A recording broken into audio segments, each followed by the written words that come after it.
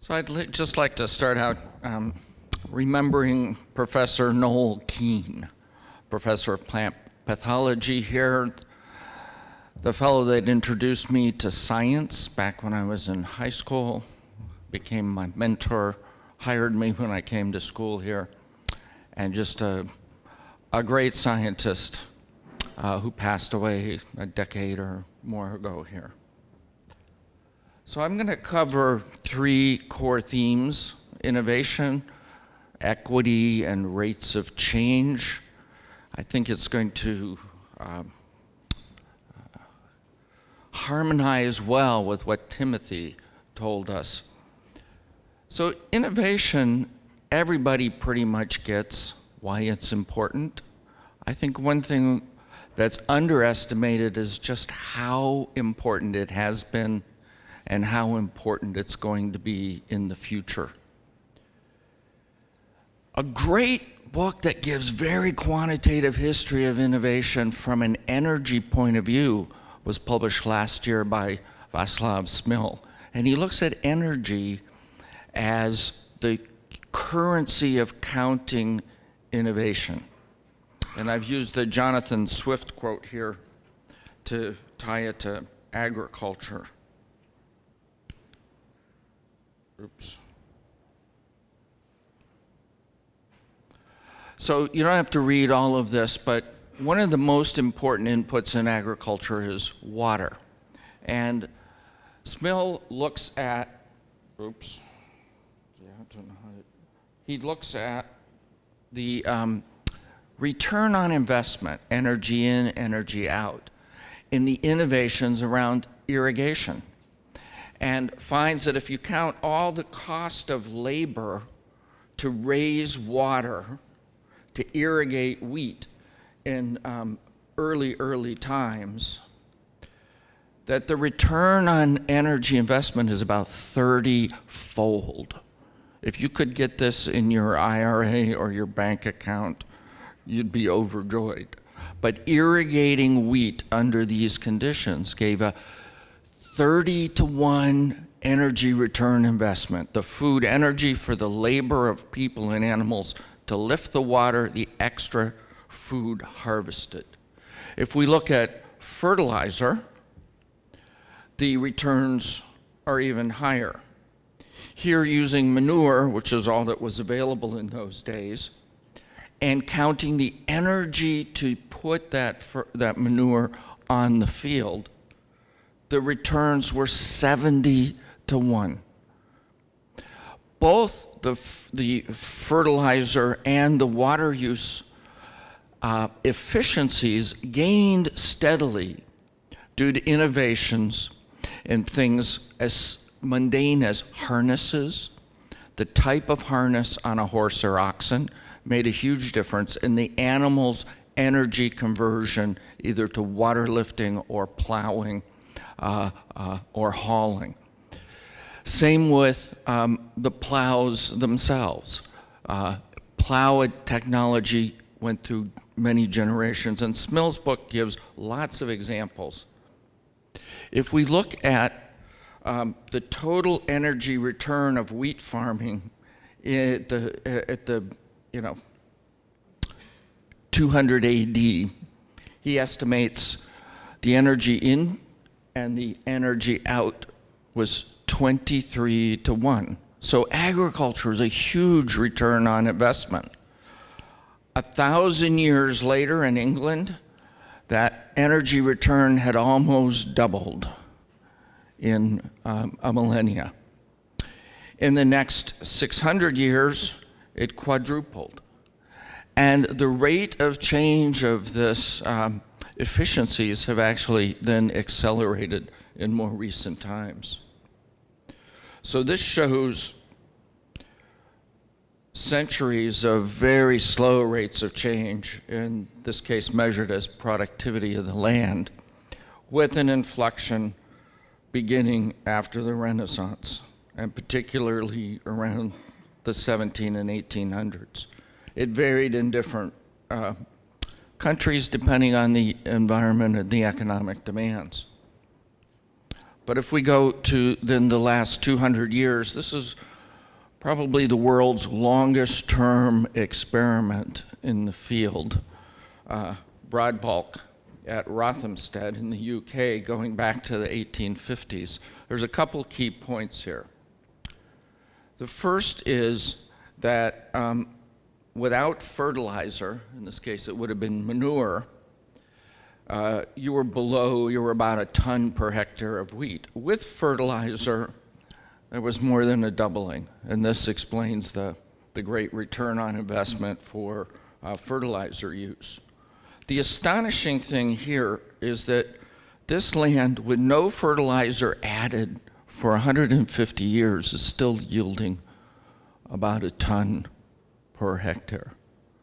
So how is this possible?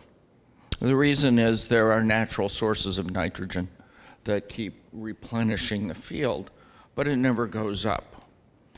I was wondering what this little dip here was with and without the fertilizer. This is World War I, where they couldn't afford the labor to weed. And so weeds got in both with and without fertilizer and gave this dip.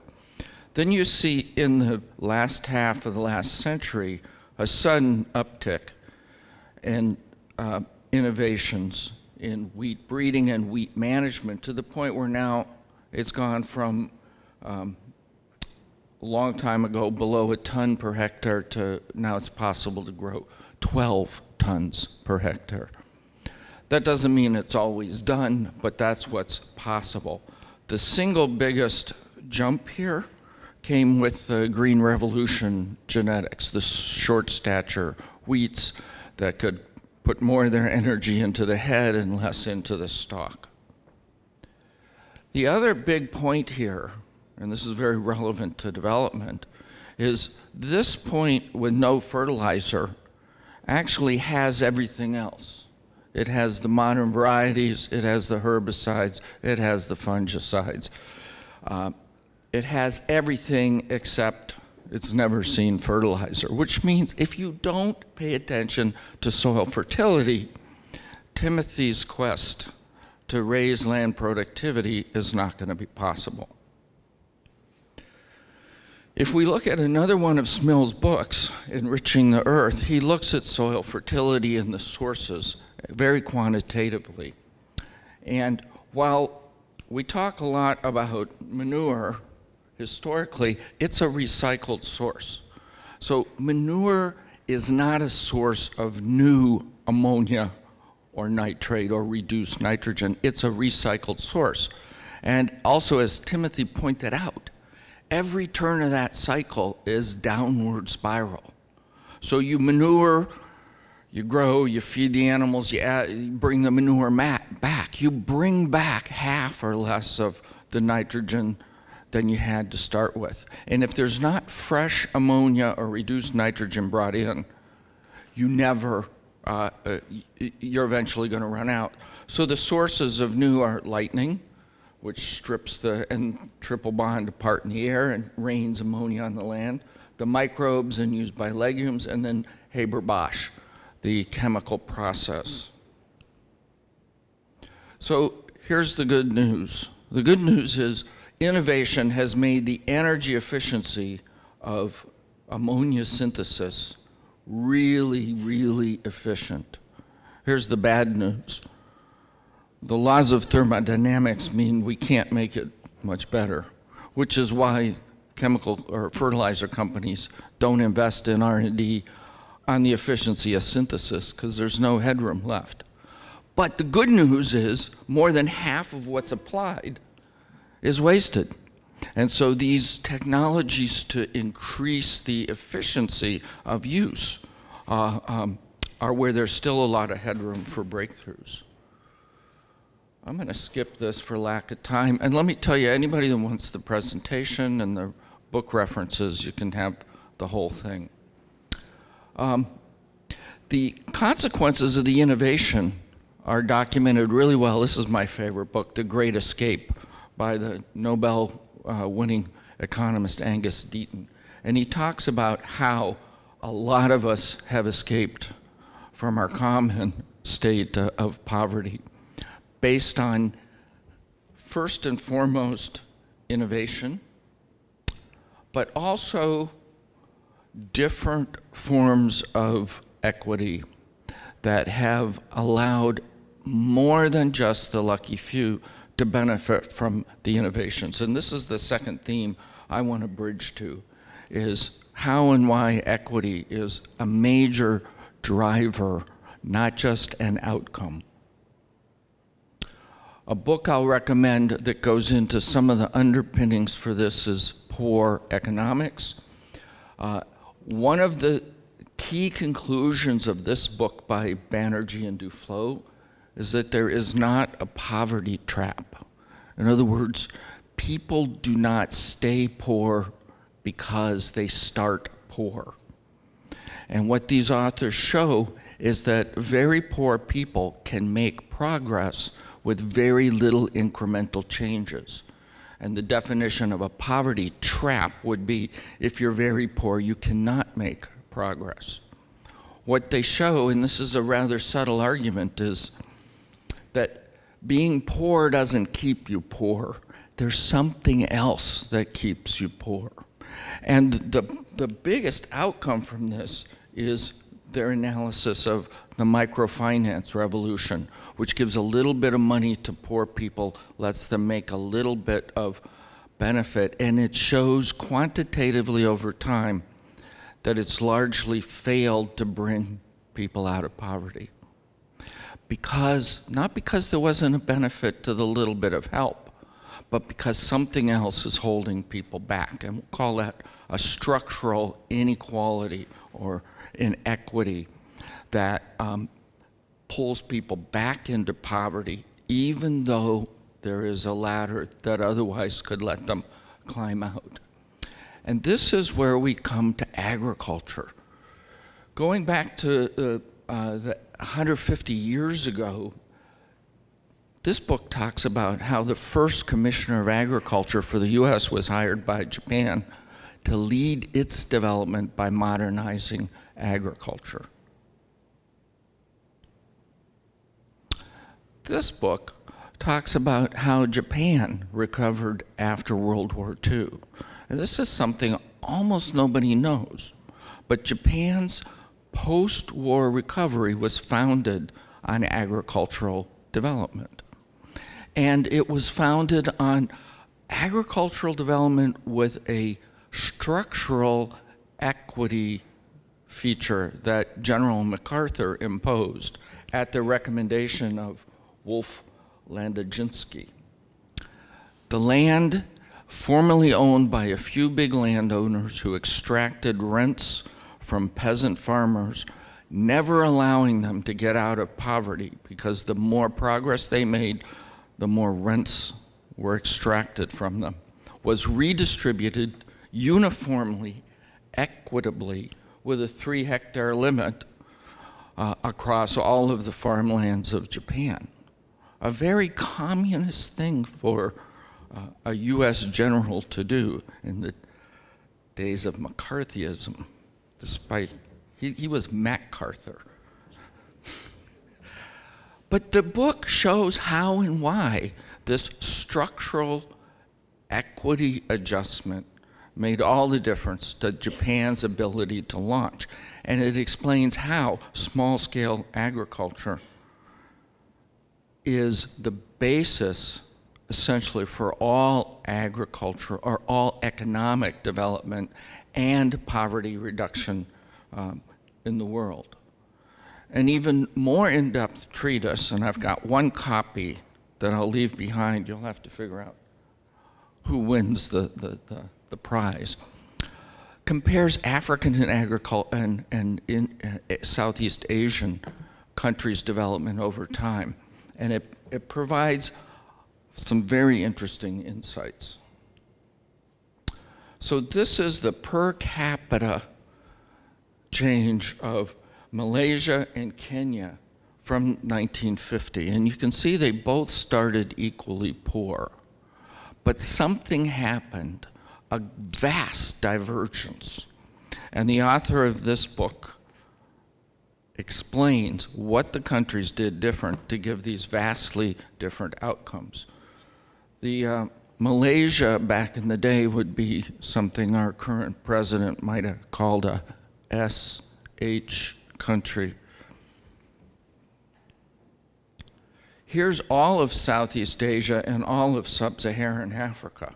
And you can see South Asia as a whole was actually worse off back in 1960 and has diverged tremendously as a group. If we look at Indonesia in particular, ag productivity done in an equitable way was actually the basis for this divergence. And here we can see rice going from less than 2 to over 5 tons per hectare. This productivity correlates, and the time lags demonstrate it's a causative agent, not a responsive agent. If we look at, in this case, corn in Kenya, it's essentially flat for 50 years. This is just lack of attention to development. All the technologies are there to do 5 times better than this, but Kenya has largely ignored it. I want to talk, how much time have I got left? 10 minutes, okay. I want to diverge a little into the concept of equity. And it turns out it's not a synonym for equality. In fact, it's very different from equality. Laws, when they were first developed, were based more on equality. That justice was blind, the same rule applied to everybody the same way. And what was noticed, particularly in the British justice system in the 17 and 1800s, was that this did not give outcomes that felt good, that seemed fair or just. And so a separate court system developed in Britain called the equity courts. And they applied justice according to a fairness doctrine that was separate from mechanical application of rules. This system of law was enshrined. They had equity courts that would rule separately from the legal courts where the legal imposition wasn't giving a just outcome. Then over the last century, the two courts, the law courts and the equity courts, were combined in the attempt that we actually have a hybrid system that does both follow the letter of the law but provide the mechanisms for equitable justice and relief. The land redistribution, the agricultural development policies are an application of equity that pays special attention to poor small farmers because it gives a more just outcome. And the beauty of the result here, well, this is Henley's comparison of what was done in Southeast Asia and what was done in sub-Saharan Africa. Africa largely has followed a modern strategy to be transformative, to become rich, to modernize, to focus on knowledge, but it tends then to be elitist, and it's oriented towards the outcome they want, to become industrialized. Southeast Asia took a seemingly simple-minded approach. Very incremental. Let's help a lot of people do a little bit better, and let's do it fast. They started with the problem in mind, not the end point. They started with the beginning in mind. We want a lot of poor people to become richer. They focused on the driver, growth. They focused on the driver of growth, productivity. They were inclusive. This is the equity portion of this. And they were oriented towards the undesirable starting point, mass poverty, not the desired endpoint of industrialization. And the beauty of this, and all these books show this, when you start with the beginning in mind, it's much easier to get to the long endpoint than if you start with the endpoint in mind. And Africa has routinely made this mistake over and over again. That agriculture drove it, and I've had this argument with some very famous economists. When I show them the data, they change their tunes. Mass poverty in Indonesia started going down before 1970, and it was beginning to plateau because there weren't enough poor people left for rapid progress by 1982, which is when exports started. So 1982, there was almost no exports, it was just beginning. But by 1982, poverty had come down threefold to under 20% in Indonesia. Agriculture is what drove it, and then it allowed them to move on to become more industrialized. Now, the most comprehensive explanation of all just came out last year, this book by John Miller. He has a very simple recipe, like Timothy had. This has only got 3 parts, not 5. 10% investment in agricultural development, driving 6% growth across the whole country in an equitable, inclusive way, gives rapid poverty reduction and rapid economic growth. And here I'll transition to the final point, the rates of change. The 6% ag growth works because it's 3% higher than population growth. So if you have slow population growth, you don't need to drive agriculture as hard to get the impact. And this was shown in Indonesia, where they adopted a lot of the policies, educate girls, make family planning available, and save children's, infants' lives. And they drove their population growth rate way down. Nigeria hasn't. If we look at here the divergence in GDP per capita, Indonesia's starting worse has now far outstripped Nigeria. And the author makes the argument that doing both ag development and population, paying attention to population growth rates, gives a synergistic double benefit. If we go back to ag production in Africa, this is meat production. That was some of the bad news Timothy showed. In primary crops, this is, you got to multiply by 100. So this is 200 million. This is 600 million tons of primary crops. So it's like way off the scale compared to the meat. It looks like Africa's made a huge amount of progress in the last 50 years. The problem is this growth rate is exactly the same growth rate as population. And so the per capita food production, if anything, in 50 years has gone down. The rate of population growth has been faster than the rate of food production growth. And so they're actually worse off now than they were 50 years ago. I want to close with a couple of other rates of change stories. This is Eastern Africa maize yields, and they have been rising extremely slowly. It's 17 kilograms per hectare per year. These are Iowa maize yields. They've been going up at 126 kilograms per hectare per year. A couple of key interesting points here.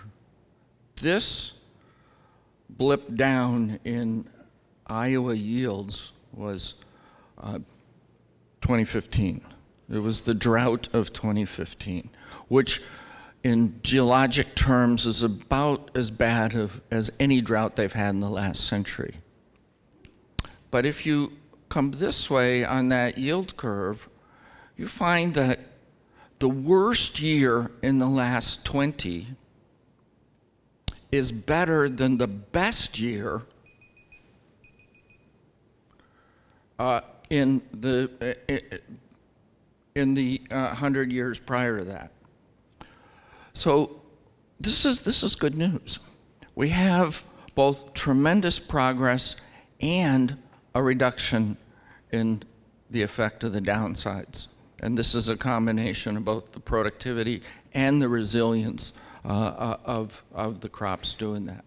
The good news here is that Africa has a lot of headroom to improve and do better.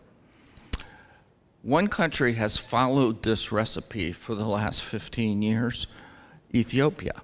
They've applied the Asian models, which were European and US models before that, and they've gotten the same result. So here are the yield trends in Ethiopian and Tanzanian maize up until 2002 when Ethiopia started their ag development.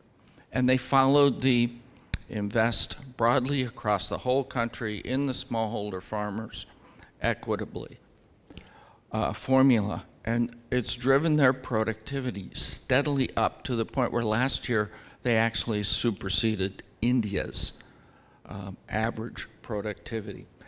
And I don't have the graph, but if you look at their poverty rate, during this time frame, they've cut their poverty rate by more than half. Their whole economy is now booming. I think I'm out of time. There's a few other books we could talk about later, but I'll just close with innovation matters. It's mattered hugely in the past, and there's a huge opportunity in the future. Equity is not just a goal or a moral value, it's actually a structural element in making progress that works with innovation in a way to give much better outcomes, and we really need to focus on the rates of change, as Timothy pointed out, to make sure we both meet people's needs and do it sustainably. Thank you.